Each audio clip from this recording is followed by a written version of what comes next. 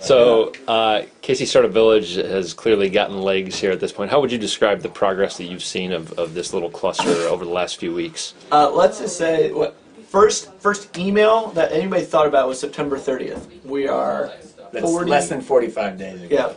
Yeah, and an idea popped in, and now we have how many startups in the area? I mean, roughly 8, 9, with startups. another 8 to 10 interested. Seriously interested. Yeah. And we've been milestones. We've been on the front page of KC Star. So yeah, I'd say we made some progress in 45 days. Yeah. Obviously it's still early, but what's kind of your grand vision for what can come of this startup village?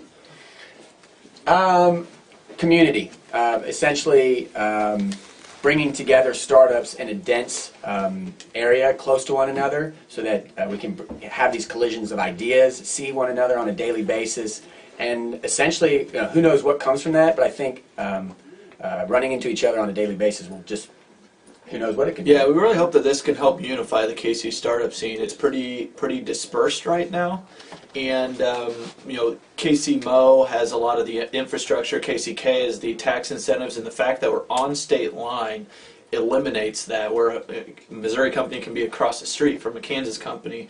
Also we have Google Fiber, which is that's obviously. I mean, today we had how many crews here? It was a full house. I mean, we had half a dozen TV crews. And just that awareness is huge, and if we can kind of be that thing that draws attention to Kansas City and shows how many awesome startups and entrepreneurs are here already, I mean that's the goal. That's it. Yeah, and we're pretty excited that we can help be a part of that, and really that's all we want to be, just be a part of growing Kansas City and showing that we can do amazing things here, and you don't have to go to Silicon Valley or Austin or New York to do it. So, yeah. And now. The Midwest is happening, people. Yeah, and we have a tool that nobody else on Earth has. And it's amazing. Loads of cameras and media pestering you here today. Yeah. Oh no, it's great. I mean, because like I said, we just want to raise awareness for all the startups in town. Yeah, and to a specific startup in terms of like user acquisition and things like that. What can a day like today mean?